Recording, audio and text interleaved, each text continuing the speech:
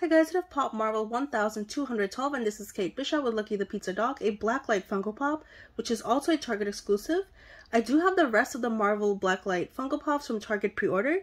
This is the only one that shipped so far. So as soon as those come out, I'll review them on my channel. I love the background, and it would be really cool if Funko could also make a glow-in-the-dark box. And I'm pretty sure I was able to pre-order the rest of the set, so I should be getting all 5 of these. I have 1 so far, so 4 more. And comment down below and let me know what Marvel movie or TV show are you most excited for on Disney Plus this summer. I recently saw the trailer for Miss Marvel and I think that looks pretty fun. Here's the top of the box, and then let me get this out of the package. And what a cool figure. And I always think it's nice when we get a little mini figure with the Funko Pop because it feels like a bonus. And this does come with the stand.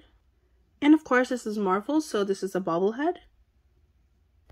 So let me show this up close first, and then the moment I know everyone has been waiting for, we'll see if this works with the black light and how good it looks.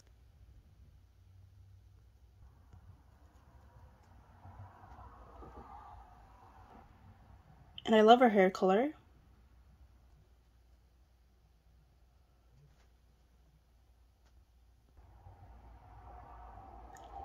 And now I don't have an official blacklight, but I do have my LED strip, which I'll change to kind of purple with some blue and red.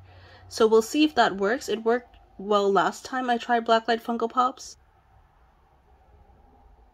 Looking super cool. The orange glows the most. And anyways, thank you so much for watching. Please like, subscribe, and comment down below.